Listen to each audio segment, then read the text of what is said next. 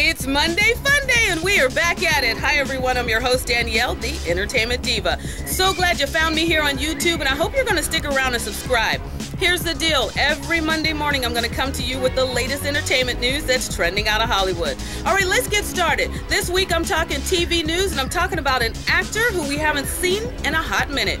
Actor Wesley Snipes. Yes, you heard me right, Wesley Snipes. He is back, and he has just signed on to be a part of NBC's new fall show called The Player. He is going to play the role of Mr. Johnson.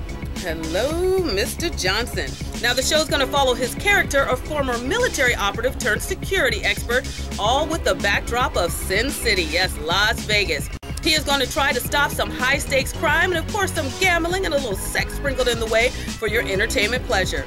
Don't miss this show. It's going to premiere this fall, Thursday nights, 10 p.m. on NBC. Wesley Snipes is back. All right, guys, that's going to do it for me. A little jolt of entertainment news to help jumpstart your week.